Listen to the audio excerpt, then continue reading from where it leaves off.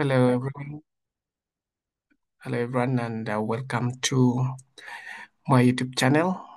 Today I'm going to look at a column and strut question, and the question reads: a strut with an overall length of 3.6 meters is pinned at both ends and used to transmit a load.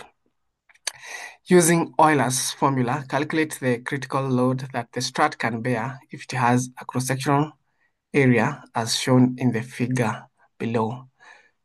E as 200 Newton per millimeter squared. This is a cross section. It is a T section. The flange has a breadth of 75 millimeters and a thickness of 5 millimeters. The web has thickness of 5 millimeter and a depth of 95 millimeter. So let's go through the step of solving this question. Excuse me. First step is to calculate IXX.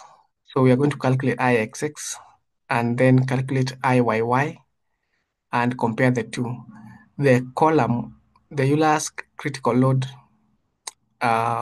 or rather the column will tend to buckle in the direction where the I is less. So if IYY is less or IYY is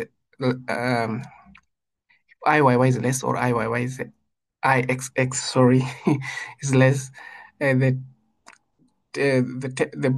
column will tend to buckle in that direction. But from inspection,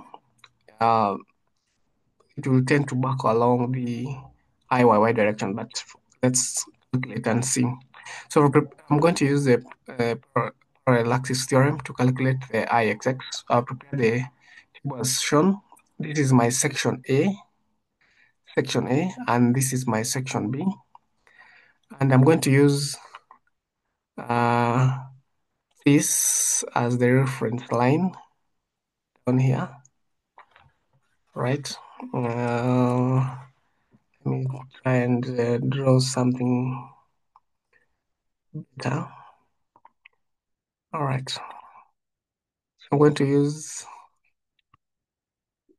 that place as my reference line. So my A is this top part here. This top part here. And that is my A. That section there. Then my B.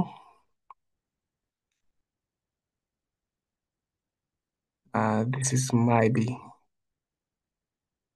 The area of A is basically 25 times 5, you get 375. The area for B is, now the distance from here to here is 100 minus 5, that is 95.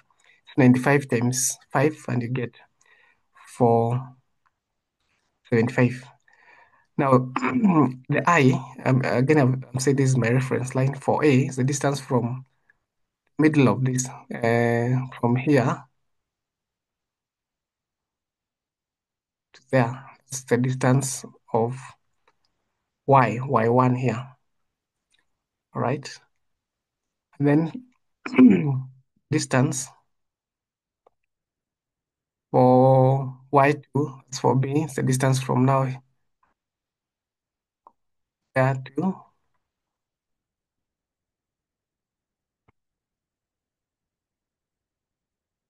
the distance from half of that. So the distance from down here to here, it's 25 plus half of 5, that is 2.5, and you get 97, right?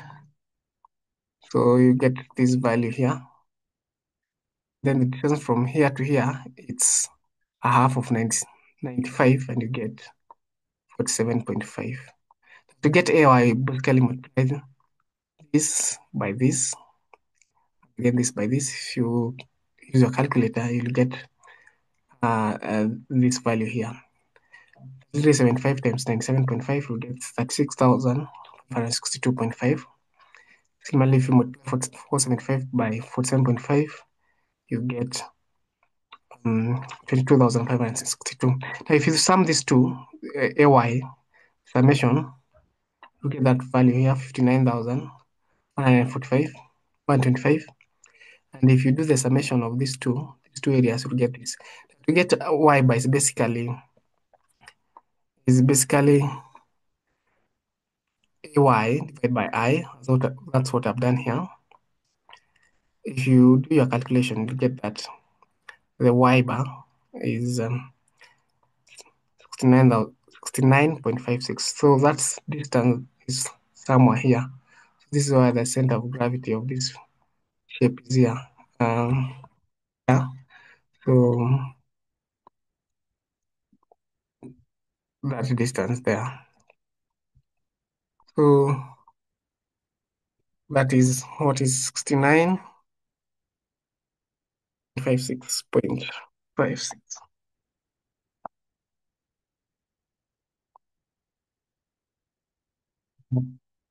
That's the distance from there, roughly. So now we are going to split the individual IXX. Remember, the formula is according to parallel axis theorem is this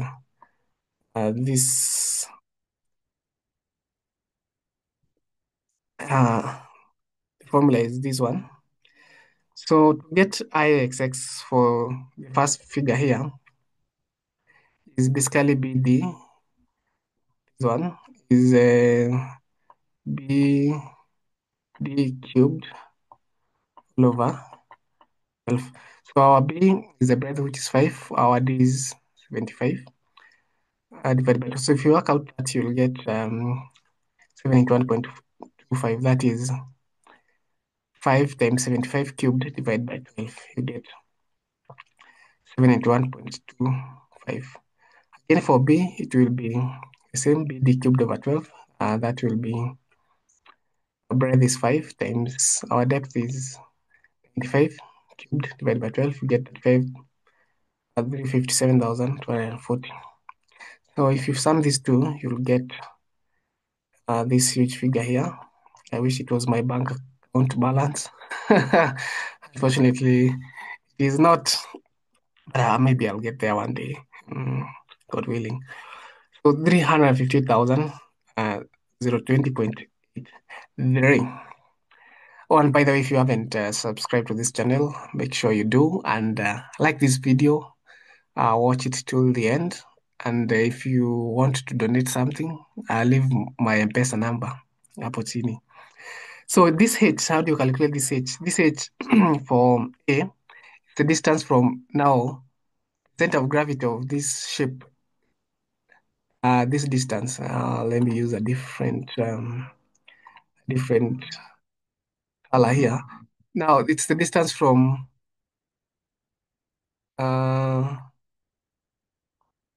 this distance here. That will be 69.56, or rather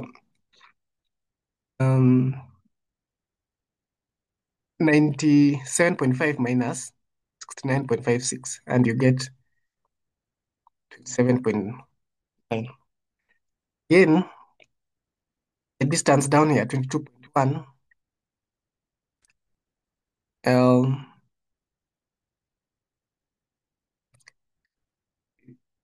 will be distance from now center of gravity of B to where the center of gravity of the overall shape, that distance there, which is 69.56 minus 7.5, you get 22.1, right? So that's how you get, let me call this is H, let me call this H1, this is H2. So this is my H1, and this is my H2. To get AH squared, you basically multiply the area times this squared, and you get this huge value here, 92,766. I wish this was my money, my bank account. So if you add these two, you get again this huge value there, 528,807. So now to get I, you basically add these two components. You basically add these two components. Basically add this and this, and you get the value down here, 881, 917.89. So that is our IXX. Now let's calculate our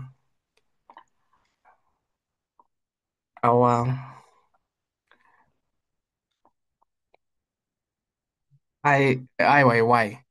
IYY. Right. So the T section is symmetrical along I the YY axis. So basically this component AH squared will be 0. So basically we just use the formula direct. I is equals to B cubed multiplied by D divided by 12 for the two sections. That will give 75 cubed times 5 divided by 12 and 5 cubed times 95 divided by 12. And you get 10 raised to power 5 millimeter to power 4. Now let's continue. We are going to compare IXX is greater than y, hence the column will tend to buckle in the YY direction. So IXX, it will offer more resistance to buckling. So we design using the lower value. You design using the lower value. And we now, hence, we are going to pick IYY. So the Euler's formula, or Euler, if you are an African like me, you'll just pronounce it as Euler. But anyway, the correct pronunciation is Euler. He was German guy, Euler. So Euler's formula is equals to squared divided by L squared multiplied by EI. EI is known as the flexural, but the rigidity, whatever. Is the Young's modulus. I, of course, is what we've been calculating. The second moment of area. So now you just calculating the values. Now I've converted the E into, remember the E was given in 200 kilonewton per millimeter squared. So I've converted to Newton per millimeter squared. And that's why I've multiplied now by 3. So what is given? And this is IYY. Of course, this is the length. It was in meters. Now it is in millimeters. Multiplied by 1,000. It's just pi.